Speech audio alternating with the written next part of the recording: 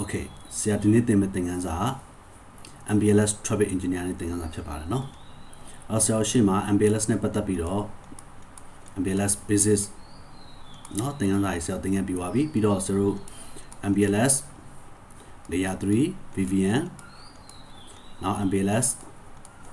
layer 2 VVN Asashi Leseru, that thing at BYB. I could sell Toma MPLS traffic engineering thing and I'll sell Toma no.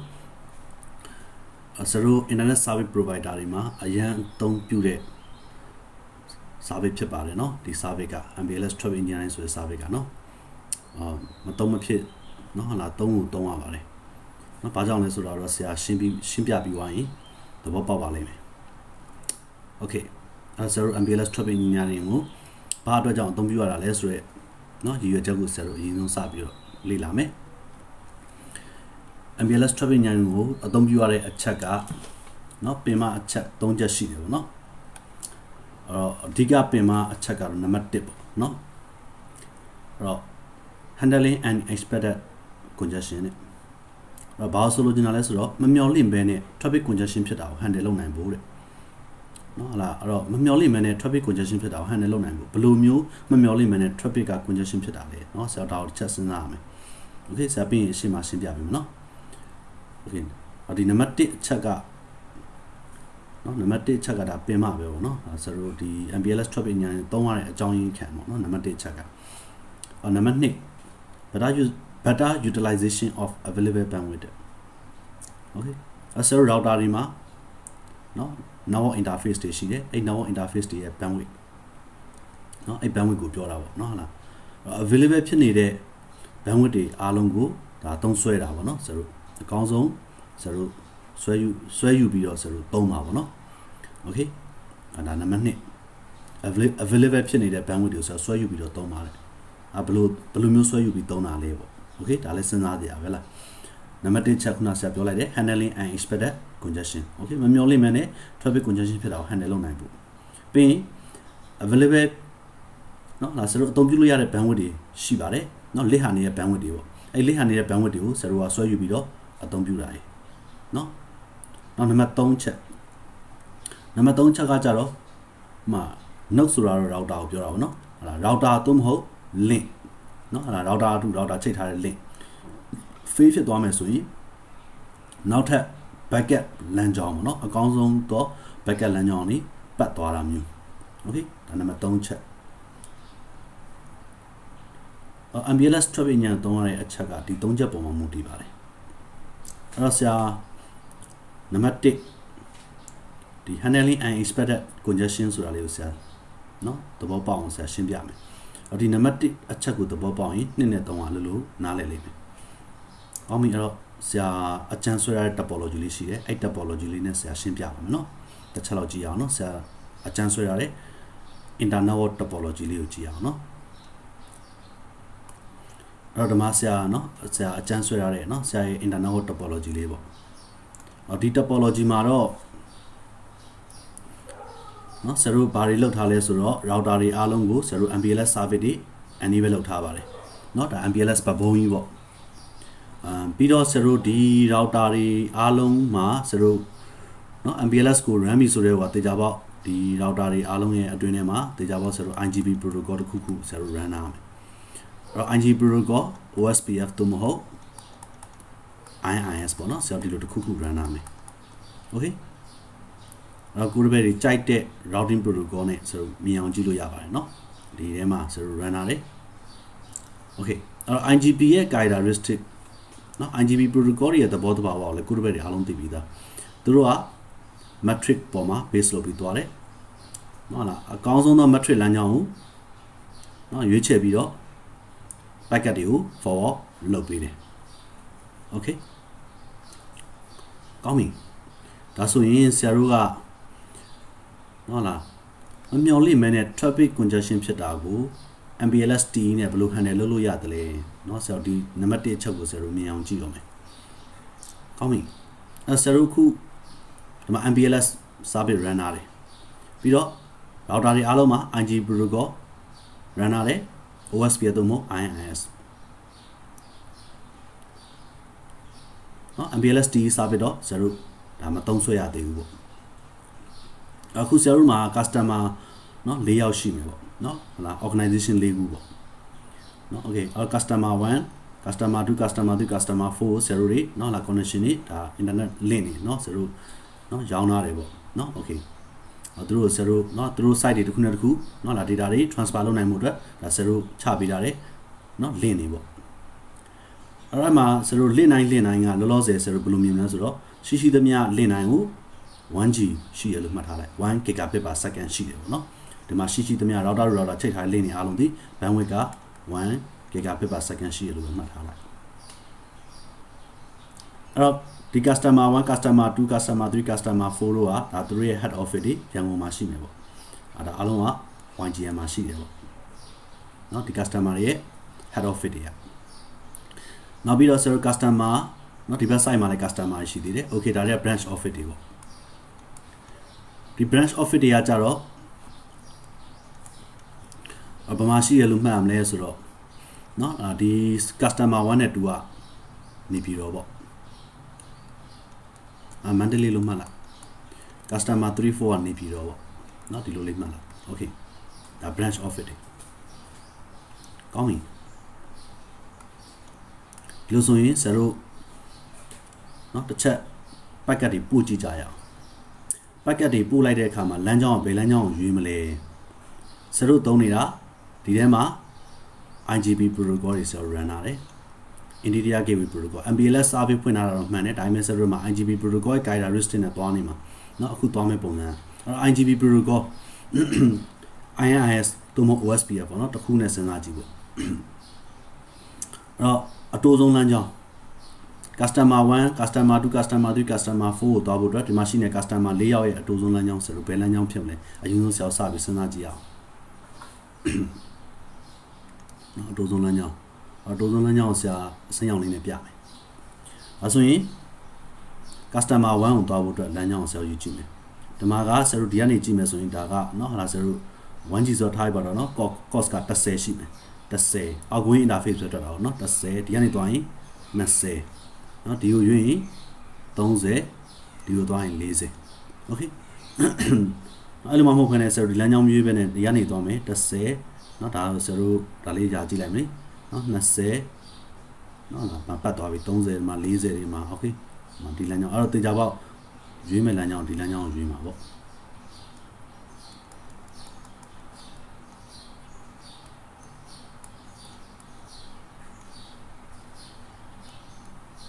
ဒါ IGP protocol ရွေးမယ်လမ်းကြောင်းเนาะကောင်းပြီအဲ့ဒါသူရွေးထားတဲ့လမ်းကြောင်း customer 1ကိုသွားမယ်ဆိုလဲဒီလမ်းကြောင်းကိုသွားမယ်လမ်းကြောင်းเนาะ okay customer 2လဲဒီတိုင်းပဲပေါ့เนาะ cost ကိုတွက်ပြီးတော့ဆရာကြည့်နေရလေ10 20 30 40ကျန်တဲ့လမ်းကြောင်းတွေက cost တန်မှုမြင့်သွားပြီအဲ့တေချာပေါက်ဒီလမ်းကြောင်းမှာရွေးမှာပေါ့နောက်ပြီးတော့ဆရာ customer 3ကိုသွားမယ်ဆိုရင်ကြည့်အောင်10 20 30 40 50ပတ်သွားပြီ10 20 30 okay ဒီမှာ customer 3ကိုသွားမယ်ဆိုဒီမှာဒီလမ်းကြောင်းပဲ okay customer 4စီသွားမယ်ဆိုရင်လည်းအခုဆရာပြတဲ့လမ်းကြောင်း okay လမ်းကြောင်းဒီတစ်ခုတည်းပဲရှိတယ်เนาะသဘောကတော့ customer 1ကိုသွားမယ်ဆိုတော့ဒီလမ်းကြောင်းပဲ customer 2ကိုသွားမယ်ဆိုတော့ဒီလမ်းကြောင်းပဲ3သွားမယ်ဒီလမ်းကြောင်း4သွားလဲဒီလမ်းကြောင်းပဲ okay လမ်းကြောင်းတစ်ခုတည်းအဲ့ဆိုဆရာတို့စဉ်းစားကြည့်အောင် customer 1 bandwidth ကဘယ်လောက်ရှိတယ်ဆိုတော့ customer 1နဲ့ router ကြားမှာ bandwidth ကเนาะ interface bandwidth က 1G ရှိနေတယ် okay 1 gigabit per second ရှိတယ်ဒီမှာ 1G customer 2နဲ့ router ကြားမှာလည်း 1G ရှိတယ် customer 3နဲ့ router ကြားမှာလည်း 1G ရှိတယ် customer 4နဲ့ router ကြားမှာလည်း 1 gigabit per second ရှိတယ်ဒါပေမဲ့အဲ့ဒီ customer 4ယောက်လုံးကနေပြီးတော့စုပြုံပြီးထွက်လာမဲ့ packet တိုင်းရဲ့တကယ်ရနိုင်မဲ့ bandwidth က router ရဲ့ hotspot ကိုကြည့်ကြည့်လိုက်နော်ဘယ်လောက်ပဲရှိနေလဲ 1G okay အဲ့ဒါပြဿနာပဲเนาะပြဿနာဒါ okay မမြောက်လိမ့်မယ်နဲ့ traffic congestion ဘယ်လိုဖြစ်မှာလဲဒီမှာရှိတာလေ 1G ပဲဆရာအနီအောင်လေးနဲ့ပြပေးမယ်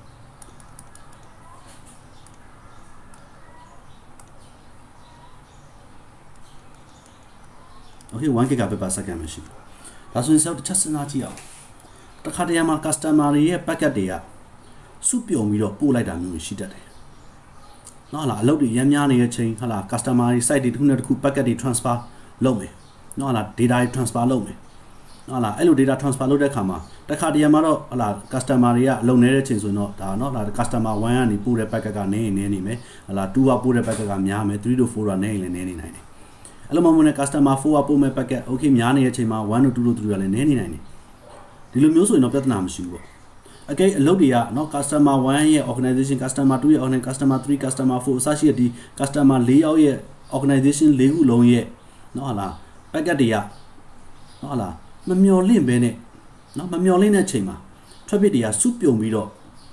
okay ဇတို့ဒီအရှိမရှိတဲ့6 router စီကိုရောက်လာခဲ့မယ်ဆိုရင် okay packet တွေရောက်လာပြီဒီကလည်းရောက်လာပြီဒီကလည်းရောက်လာပြီဒီမှာလည်းရောက်လာပြီစဉ်းစားကြည့်အောင်စုပြုံပြီးတော့ရောက်လာတော့ဘယ်လိုမျိုးတွေရောက်လာမလဲဆိုတော့ထားရပါတော့เนาะဒီ customer 1ဒီမှာသူတို့ရှိတာ 1G လေ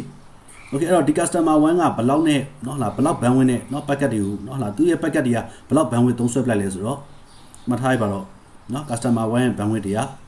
400 megabit per second okay 400 megabit per second နဲ့ရောက်လာပြီ customer 2ကဘယ်လောက်နဲ့ရောက်လာမလဲဆိုတော့ customer 2က500 megabit per second နဲ့ရောက်ချလာမယ် router စီကိုเนาะokay customer 3ပို့လိုက်တဲ့ traffic တွေက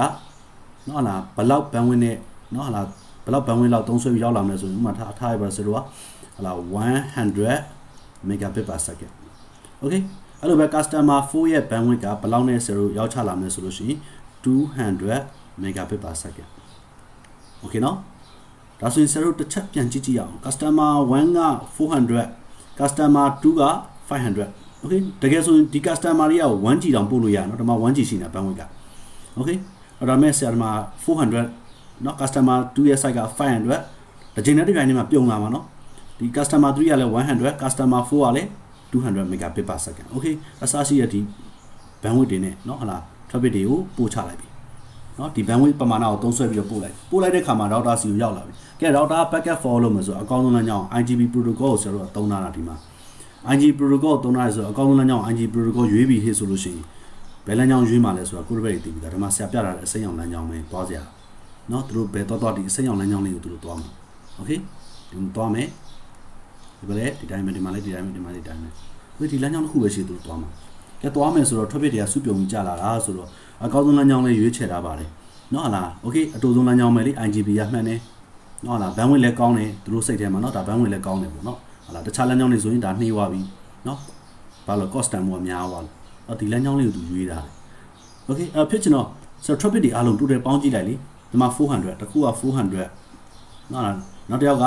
500နောက်တစ်ယောက်ကဒီမှာ100 okay အဲ့နှစ်ခုပေါင်းရင်ဘယ်လောက်ဖြစ်နေအဲ့သုံးခုပေါင်းရင်ဘယ်လောက်ဖြစ်နေလဲ okay 1000 megabit per second equal 1 gigabit per second ဖြစ်နေပြီဒါဆိုဒီမှာ200 megabit per second ကျန်နေသေးတယ်ဒါဆိုစဉ်းစားကြည့်လိုက်လေဆိုတော့တေချာပေါက်ဒီ router ကနေပြီးတော့ output ပြန်ထွက်လာတဲ့အခါမှာတကယ်ထွက်ပေးနိုင်မှာ 1G ပဲရှိတယ်ဒါဆိုကျန်တဲ့ဒီ customer 4ယောက်လုံးရဲ့ကျန်တဲ့200 megabit per second ပမာဏ customer 4ယောက်လုံးကညပြီးတော့မလုပ်အောင်ပါလဲ packet loss တွေဖြစ်တော့မှာ okay packet loss ကဘယ်လောက်တောင်ဖြစ်မှာလဲ200 megabit per second ဟုတ်ပြီနော်ဒီမှာဖြစ်မဲ့ပမာဏ200 megabit okay ပို့မပို့နိုင်တယ်ဒီမှာသွားနိုင်တာ 1G ပဲသွားနိုင်တာလေကျန်နိုင်အားလုံးကဖြစ်တော့မှာလေ loss ဖြစ်သွားတော့မှာ okay အဲ့တော့ဆရာဆိုတွေပဲသဘောလားမသိဘူးမမျော်လင့်မဲနဲ့ traffic congestion ဖြစ်တယ်ဆိုတာအဲ့လို customer တွေစုပြုံပြီးတော့တစ်ချိန်နဲ့တစ်ပြိုင်တည်းမှာပို့လိုက်ပြီဆိုရင်ဆရာတို့ဒီမှာ IG protocol ပဲသုံးထားမယ်ဆိုရင်အတူဆုံးလမ်းကြောင်းကိုရွေးတာမှန်တယ်ဒါပေမဲ့သွားမဲ့လမ်းကြောင်းတစ်ခုပဲရှိတယ်ရနေတဲ့ bandwidth ကလည်း 1G ပဲရှိတယ်ဒါပေမဲ့ traffic တွေကပြုံပြီးတော့တက်လာလေဒါဆိုဒီမှာတေချာပေါ့ဒီ link မှာဘာဖြစ်သွားလဲ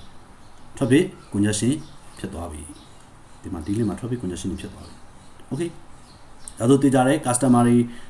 ဒီ packet loss တွေညောင်များစွာဖြစ်တော့မယ်ဒါဆိုဆရာတို့ဒီလိုမျိုးမမျော်လင့်မဲနဲ့ traffic congestion เนาะဟလာဖြစ်လာတဲ့အခါမှာဆရာတို့ဘယ်လိုမျိုးဖြေရှင်းမလဲဆရာတို့က MPLS ဘဘုံကြီးလေဆရာတို့ MPLS service ကြီးဖွင့်လာတာเนาะ okay အဲ့ဒါကိုဖြေရှင်းဖို့အတွက်ဆရာဘာနဲ့ဖြေရှင်းလဲဆို MPLS T ကိုသုံးပြီးဖြေရှင်းလို့ရတယ် MPLS traffic engineer လေး okay အဲ့ MPLS T ကိုဆရာသုံးပြီးဖြေရှင်းမယ်ဆိုတော့ဘယ်လိုတွေဖြေရှင်းမှာလဲဆိုတော့လမ်းကြောင်းတွေကတကယ်နဲ့အများကြီးရှိတယ်သွားကြရတယ်เนาะ ဟာလားတကယ်ဆိုရင်ဒီ customer တွေစုပြုံပြီးရောက်လာတယ်ဆရာတို့မှာသွားစရာလမ်းကြောင်းဒီ router မှာတကယ်တမ်းလမ်းကြောင်းနှစ်ခုရှိတယ်နော်လမ်းကြောင်းနှစ်ခုရှိတယ် okay ဒါ IGP ယူရတဲ့လမ်းကြောင်းဆရာတို့တကယ်တမ်းလမ်းကြောင်းနှစ်ခုရှိတယ်ဆိုတာက IGP နဲ့သွားမယ်ဆိုတော့ IGP protocol လမ်းကြောင်းတစ်ခုပဲရွေးမှာဆရာတို့ MPLS TU ကိုသာဖွင့်လိုက်မယ်ဆိုရင်နော် IGP protocol မသုံးတဲ့ bandwidth တွေနော်လားဆရာတို့ available တကယ်ကဒီ bandwidth တွေ available ဖြစ်နေတာလေဒီမှာ delay နေရှိတယ်ဟာလားသွားကြဒီမှာလည်းရှိတယ် link ဒီ router အတွက် link 2 link ရှိနေတယ်ဟာလားပြီးဒီ link ကနေပဲခုဆိုစုပြုံပြီးသွားတယ်တကယ်ဒီ link 1 link နဲ့ရှိတာမဟုတ်သေးဘူးဒီမှာလည်းရှိနေသေးတယ် link တွေက okay သွားလို့ရတယ်ဘယ်ဘောင်းဆောင်လေးဆရာတို့ကုန်သွားလို့ရတယ်လမ်းကြောင်းလေး okay လာဒီလိုလဲသွားအောင်မလားနော်ဒါမှမဟုတ်ဆရာတို့လမ်းကြောင်းကိုဒီကနေရွေးချယ်ပြီးတော့ဒီလိုပြန်ပတ်သွားအောင်မလားသွားကြလမ်းကြောင်းတွေအများကြီးပဲနော်လားဒီမှာလည်းရှိသေးတယ်လမ်းကြောင်းတွေ okay ဒီလိုတနေရာတဲ့နေရာလေးဒါဆရာတို့ IG protocol ကိုသုံးပြီးတော့ဒါဆရာတို့သွားနိုင်မယ်ဆိုရင်လမ်းကြောင်းတွေကတနေရာနဲ့နေစုပြုံပြီးတော့သွားနိုင်မှာဖြစ်လို့မမျော်လင့်တဲ့ traffic congestion ဖြစ်လာတဲ့အချိန်ကျရင်ဆရာတို့ packet loss တွေအများကြီးဖြစ်တော့မှာ okay site provider အနေနဲ့ကဆရာတို့ကနော်ဘလို့မှအဆင်မပြေနိုင်ဘူးเนาะဒီ IG protocol လေးပုံမှာပဲသွားမယ်ဆိုလို့ရှိရင်အဲ့တော့ဆရာတို့ကဘာလုပ်လို့ရလဲဆိုတော့ဒီကိစ္စကိုဖြည့်ရှင်းမှုအတွက် MPLS traffic engineering ကိုဆရာတို့သုံးလို့ရပါတယ် okay ဒါဆို MPLS traffic engineering သုံးလိုက်မယ်ဆိုရင်ဆရာတို့ခုနကတော့နော်လား IG protocol မသွားတဲ့ link တွေအကုန်လုံး MPLS traffic engineering ကအကုန်လုံးသုံးမှာဖြစ်ပါတယ်เนาะဒီလမ်းကြောင်းတွေဆရာတို့အကုန်လုံးသုံးတယ်ဆိုတာဆရာတို့ဘယ်လမ်းကြောင်းတွေသုံးကျင်တယ်လဲဆိုတော့သုံးကျင်တဲ့လမ်းကြောင်းတွေဆရာတို့ကုန်သတ်မှတ်လို့ရတယ်ဘယ်လမ်းကြောင်းတွေသွားကျင်တယ်လဲ okay အဲ့သွားမဲ့လမ်းကြောင်းကရောဟာလား customer တွေက bandwidth ဘယ်လောက်ယူထားတယ်လဲနော်အဲ့ယူထားတဲ့ bandwidth ပမာဏအတိုင်းနော်လားဆရာပေးသွားလို့ရတယ်ဒီလိုမျိုးတွေဆရာတို့နော်လားလိုသလိုနော်ကိုယ့်ရဲ့ဒီ now ရဲ့ link တွေကိုလိုသလိုဆရာတို့ချဲလဲလို့ရတယ် now ရဲ့ bandwidth တွေနော်လားဆရာတို့ packet ကို follow တဲ့အခါမှာဘယ်လမ်းကြောင်းတွေကနေ packet တွေကို follow စေချင်တယ်လဲ now ရဲ့လမ်းကြောင်းတွေ now pack တွေပေါ့နော်ဆရာတို့ MPLS traffic engineering နဲ့လိုသလိုဆရာတို့ချဲလဲလို့ရတယ်လို့ဒီလိုနားလည်ရတယ်ဒါကြောင့်မို့ဆရာ MPLS traffic engineering ကိုသုံးလိုက်မယ်ဆိုရင်ဆရာတို့ဘယ်လိုကျေးဇူးတွေရလာမလဲဆိုတော့ရလာမယ့်အကျိုးကျေးဇူးကမမျှော်လင့်မဲနဲ့ traffic congestion ဖြစ်တာကိုဆရာ handle လုပ်နိုင်မယ်ပြီးရင် available ဖြစ်နေတဲ့ bandwidth တွေအကုန်လုံးလည်းဆရာဆွဲယူပြီးသုံးလို့ရမယ်အကယ်၍ router ပဲဖြစ်ဖြစ် link ပဲဖြစ်ဖြစ် fake ဖြစ်သွားမယ်ဆိုလို့ရှိရင်နောက်ထပ်အကောင်းဆုံးတော့ဆရာတို့သတ်မှတ်ထားတဲ့နော်လားပတ်လမ်းကြောင်းတွေဆရာတို့သွားလို့ရတယ်နောက်ပြီးဆရာတို့ဘာထပ်သတ်မှတ်သေးလို့ဘာထပ်မှတ်နော်လားဘယ်လိုသတ်မှတ်လို့ရသေးလဲဆိုတော့ဒီနော်လား customer တွေဆရာတို့ချပေးရတဲ့ bandwidth အတိုင်းတာပမာဏရှိမယ်အဲ့ဒီ bandwidth အတိုင်းတာပမာဏကိုပဲသွားတဲ့လမ်းကြောင်းတစ်လျှောက်လုံးအဲ့ bandwidth ပမာဏပဲသုံးစွဲပါဆိုပြီးတော့လေဆရာတို့သတ်မှတ်လို့ရတယ် okay ဒါ MPLS traffic engineering ကိုဆရာတို့သုံးရတဲ့အကြောင်းရင်းပါ MPLS traffic engineering သုံးလိုက်ခြင်းအဖြစ်ဆရာတို့ IGP protocol ကသူကတတ်မှတ်ထဲပဲသွားမှာသူကြည့်မှာက metric เนาะလားဒီ metric နဲတဲ့လမ်းကြောင်းကိုပဲသူရွေးချယ်မယ် MPLS T ရတော့ကြိုက်တဲ့လမ်းကြောင်းကိုအသုံးပြုလို့ရတယ်ကြိုက်တဲ့လမ်းကြောင်းကိုရွေးချယ်လို့ရတယ် MPLS ဘတ်ဘုံသာဖြစ်ပါစေ okay ဆရာတို့ IGP protocol ရှုတော့နေသွားကြည့်စရာမလိုတော့နော်အဲ့လမ်းကြောင်းတွေရောဘယ်လိုမျိုးဆရာတို့သတ်မှတ်လို့ရလဲကိုယ်တိုင်သတ်မှတ်လို့ရတယ် okay ကိုယ်တိုင်သတ်မှတ်တာရှိတယ်နော်ဆရာတို့ explicit pack လို့ခေါ်တယ်ကိုယ်တိုင်သတ်မှတ်တာဟုတ်နော်နောက်တစ်ခုကတော့ dynamic သတ်မှတ်တာရှိတယ်နော်သတ်မှတ်ပုံသတ်မှတ်နည်းနှစ်မျိုးပေါ့နော် okay ဆရာရှေ့မှာပြောမှာပါလောလောဆယ် MPLS traffic engineering နော်သုံးရတဲ့အကြောင်းရင်းကိုဘာကြောင့်သုံးရလဲဆိုတော့မြင်အောင်လို့ဆရာရှင်းပြနေခြင်းဖြစ်ပါတယ်နော် okay နားလည်မှုယူဆမယ်နော်တေချာပြန်တွေးကြည့်နော်ဆရာတို့ဒီမှာဆိုရင် customer 4ယောက်ရှိတယ်ဒီဘက်မှာလည်း customer နော်ဟာလား4ယောက် okay ဒါ head office တွေဒီဘက်က branch office တွေcustomer တွေကမမျှော်လင့်မဲနဲ့ချိန်နဲ့ဒီပိုင်းထဲမှာဟုတ်လား packet တွေကိုစုပြုံပြီးတော့ပို့လိုက်မယ်ဟေ့ဆိုရင်နော်တကယ်သွားနေတဲ့ link ကခုနဆက်ပြတာဘယ်လောက်ပဲရလဲနော် IGP protocol နဲ့သွားနေမယ်ဆိုရင်ဆရာရမှာလမ်းကြောင်းတစ်ခုပဲရှိတယ်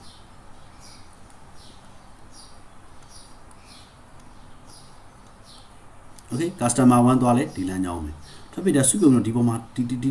link နံပါတ်မှာပဲသွားနေမှာတကယ်စဉ်းစားကြည့်လေဆရာတို့ link ရ30အများကြီးပဲရှိတယ်နော်သုံးလို့ရ link တွေအများကြီးရှိတယ်ဒီ link တွေလည်းဆရာတို့သုံးလို့ရတယ်ဟာလား customer 1သွားတော့ဒီ link အားနေတာပဲ3ပြစ်ပေါ့ okay ဒီလိုမှမဟုတ်ဘူးဆရာတို့ဒီမှာ customer ဟလာ3ကိုသွားခြင်းနေနော် customer 2ကိုသွားခြင်းနေ okay ဒီနေ့က customer 1ကိုပြီးသွားတာရတယ်ပြဿနာမရှိဘူးဆရာနောက်လမ်းကြောင်းတစ်ခုထပ်ရွေးပြလိုက်မယ်ဒီလိုမျိုး okay ဒါ customer 2သွားအဲ့ဒါဆိုရင် customer 3ရတယ်လား customer 3ကိုဆိုတော့ဒီလမ်းကြောင်းပြီးသွားမယ်ဒါ customer 3ကိုသွား okay customer 4ဘယ်လမ်းကြောင်းသွားခြင်းလဲရတယ်လား customer 4ဒီလမ်းကြောင်းပြီးသွားမယ် okay ဒီလမ်းကြောင်းနော်3တာအရင်များနေပြီလားများနေဆိုရင်ကျွန်တော်တခြားလမ်းကြောင်းကိုကျွန်တော်ပေးသွားမယ်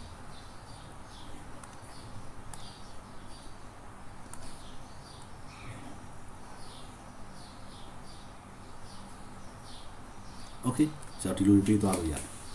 လမ်းကြောင်းပေါင်းမြောက်များဆိုတော့ကိုယ်စိတ်ကြိုက်ကိုလိုတလိုချဲလဲလို့ရတယ်ဒါဆို MPLS survey ကိုဖွင့်လိုက်တဲ့အခါမှာရလာတဲ့အကျိုးကျေးဇူးပဲ okay IGP နဲ့တော့သွားပြီးသားမှ packet loss တွေဖြစ်မှာအများကြီးပဲเนาะဟာလား traffic တွေကတစ်ချိန်နဲ့တစ်ပြိုင်တည်းမှာเนาะဟာလားမြောင်များစွာစုပြုံပြီးတက်လာဖို့ဆိုတာကเนาะအရန်ကိုရာခိုင်နှုန်းများတယ်ဒါကြောင့်လို့ဆိုတော့ MPLS ကိုတုံးလိုက်တဲ့အခါမှာမမျော်လင့်မဲနဲ့ဖြစ်ပေါ်လာမယ့် traffic congestion ကိုဆရာဖြည့်ရှင်းနိုင်တယ်လို့ okay အဲ့တော့ available ဖြစ်နေတဲ့ bandwidth တွေအားလုံးလည်းဆွဲယူပြီးသုံးလို့ရတယ်เนาะ link တွေတစ်ခုတစ်ခုပတ်သွားမှာ okay အကယ်၍ link router သို့မဟုတ် link တစ်ခုတောင်းသွားရင်လည်းနောက်ထပ်တခြားလမ်းကြောင်းတွေပြန်ပတ်ပြီးတော့သွားလို့ရတယ် okay ဆရာတို့ဒါ MPLS ဒီကိုသုံးရတဲ့အကြောင်းရင်းပါပဲเนาะဒီသုံးချက်ကိုဆရာနားလည်မလို့ယူဆမယ်